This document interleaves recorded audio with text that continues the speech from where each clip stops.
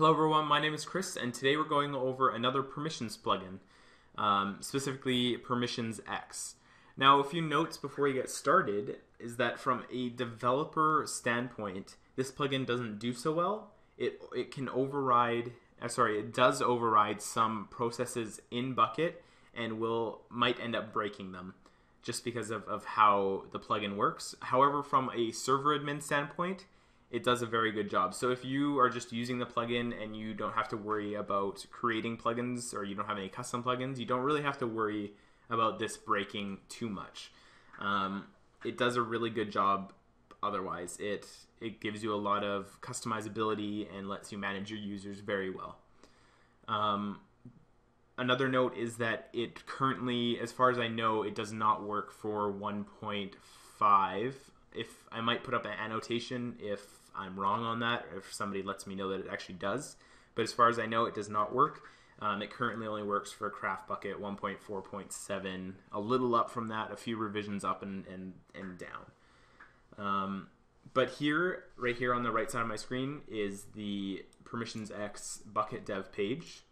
So you can see the most recent update is December 24th, the Craft Bukkit 1.4.7. For Craft Bukkit 1.4.7 revision 0.1. So to get started, you hit the download button, and then you would hit download again. However, I already have it downloaded, so I'm not going to do that. With PermissionsEx, you get 3 different separate plugins: Chat Manager, Modify Worlds, and PermissionsEx.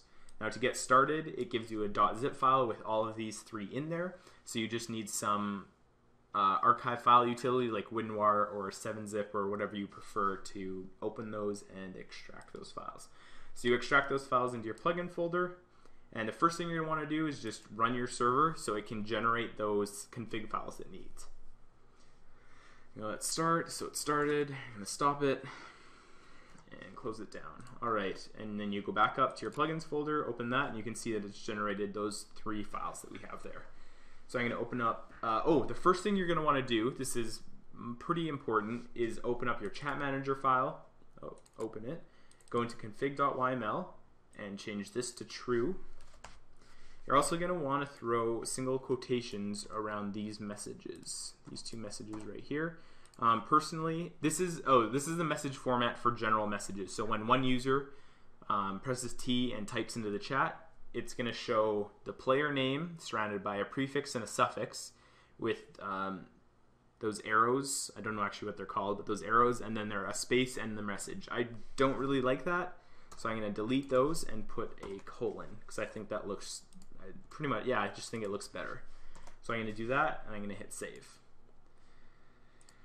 The next thing we're going to go into is Modify World. Like, there's nothing really that we're going to go through right now with Modify World. If you're interested in customizing these messages, you can. I'll put links to everything in the description.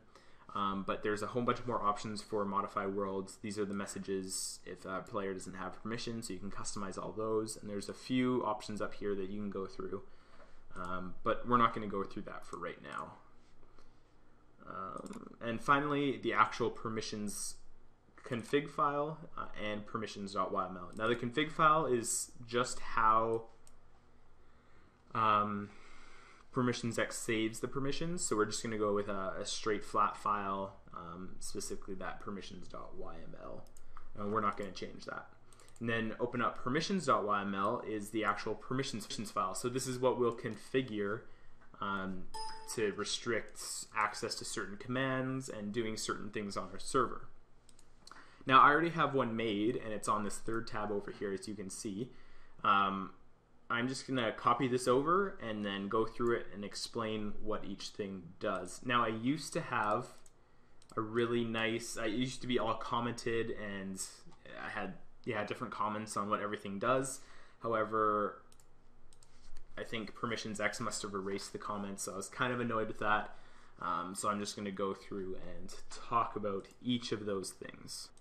So first of all, we have our groups. As you can see, it's right against the margin, and that's our groups. So our 2 main sections are groups and users. So first of all, we're going to go through groups. And here we have, what I have, 5 different groups. Our first one is guest.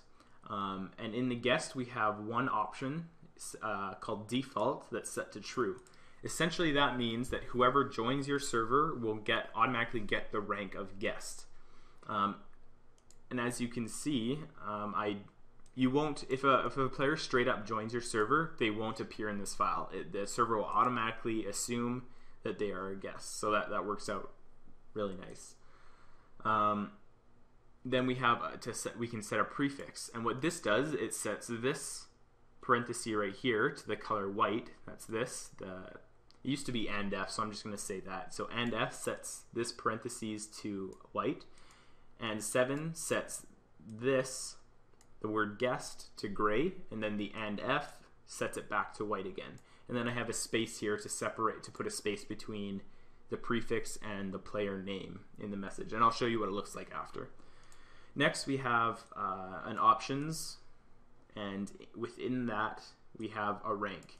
Now what the rank does is set the higher the rank, the lower you are. So if you rank 1,000 and someone else is rank 1, the rank 1 person is going to be considered maybe an owner or an administrator, whereas the rank 1,000 person is going to be really low. So it's kind of counter, but kind of not, depending on how you think about it.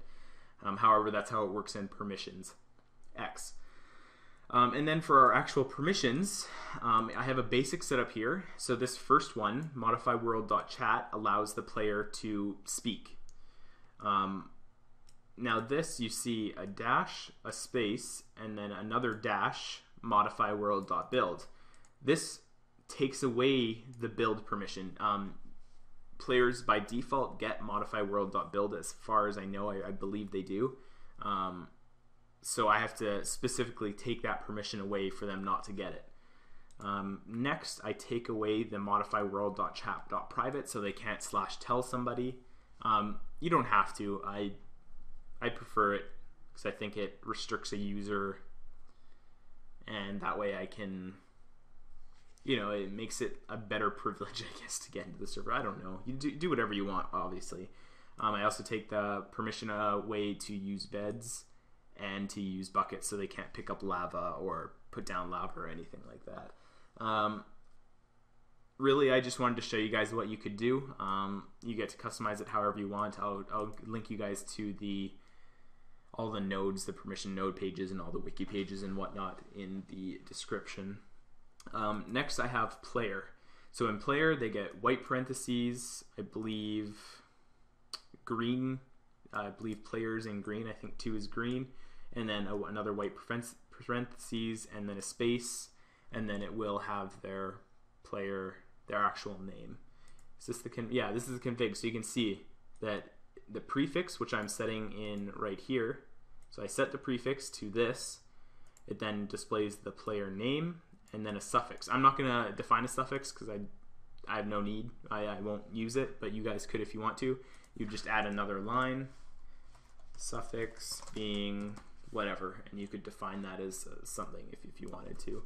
I set their rank to 900 because it's a higher rank than guest, and then I set their permissions to -modifyworld.star. And what this means, they get every permission to modify the world. So they get to chat, they get to use tell, they get to use Bukkit, beds, private chat, they get to builds, etc., etc. And I will again link you to those permission nodes after.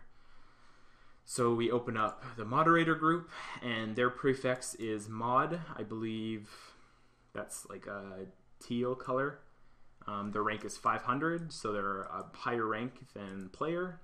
And this inheritance essentially just means that every permission that players get, moderators get as well.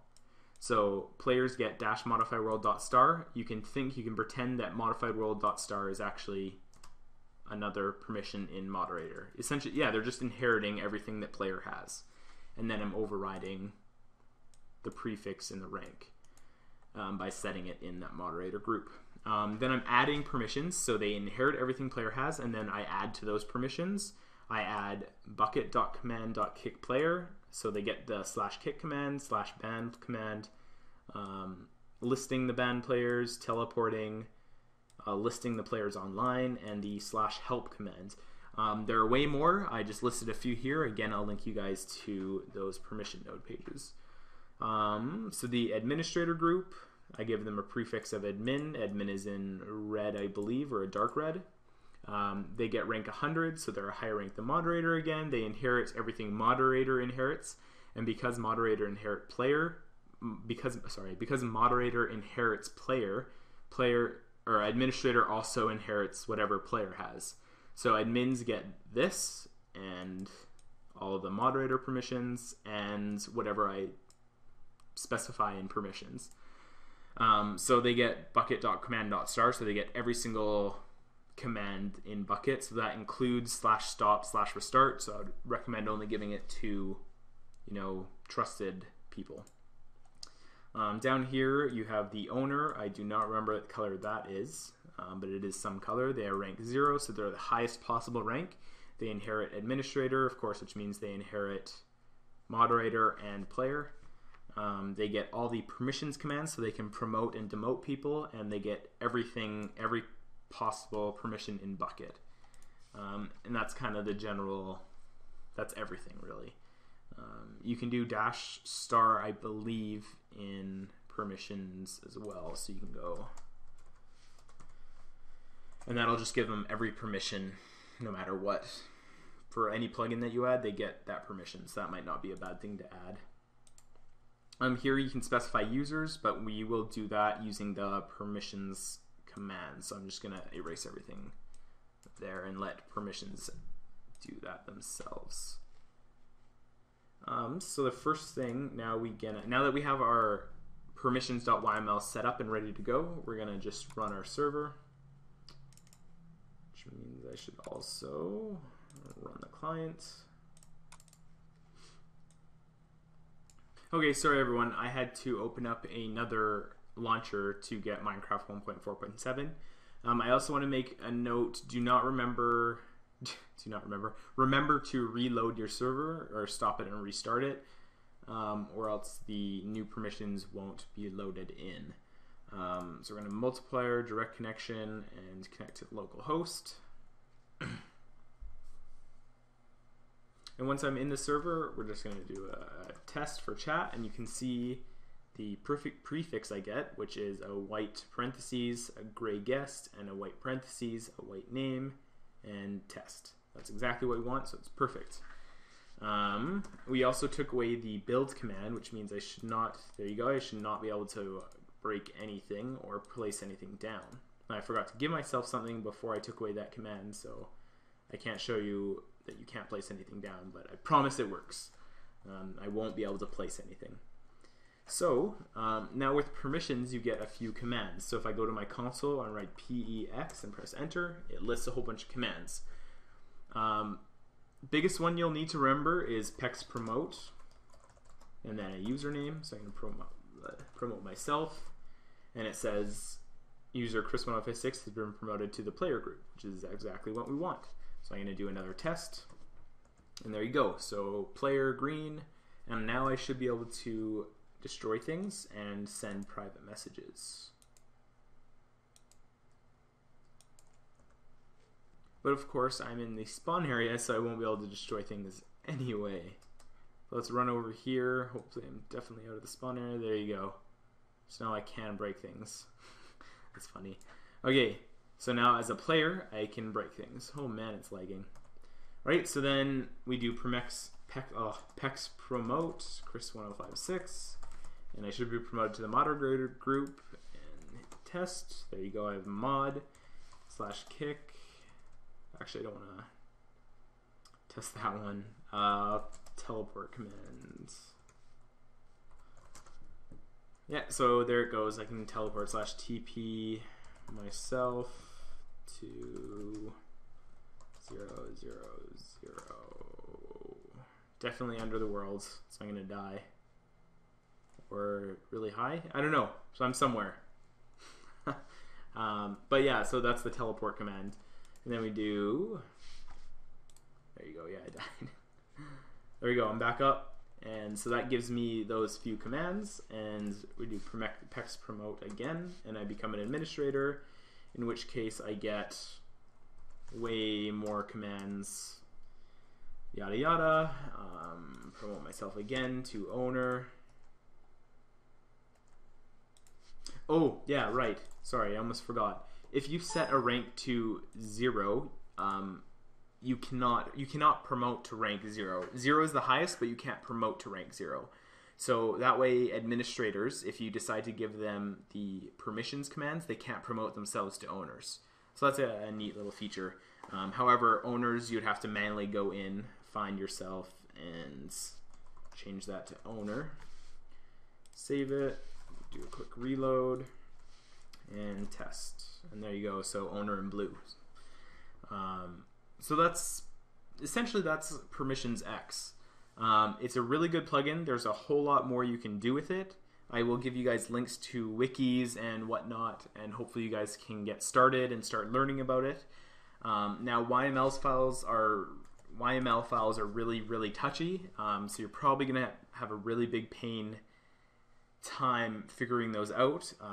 Really important points is only use spaces. Tabs will cause it to break, and at least 2 spaces from here to here and here to here. Best way you can learn is play with it and figure it out. Yeah, I hope you guys enjoyed this tutorial, and if you guys have any requests for specific plugins, you can request those. I also develop plugins, I make them, so if you guys have requests on certain features or whatever, you guys can request those as well. Hope you guys enjoyed the video. You guys follow me on Twitter, subscribe, blah blah blah. Thanks for watching.